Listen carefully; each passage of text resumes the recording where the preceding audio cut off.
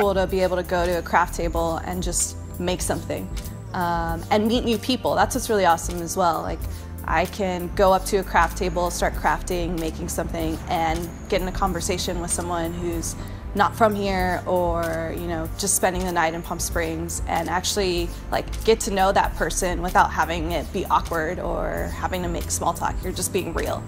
And that's one of the things that I love about Coachella Valley Art Scene. It's real.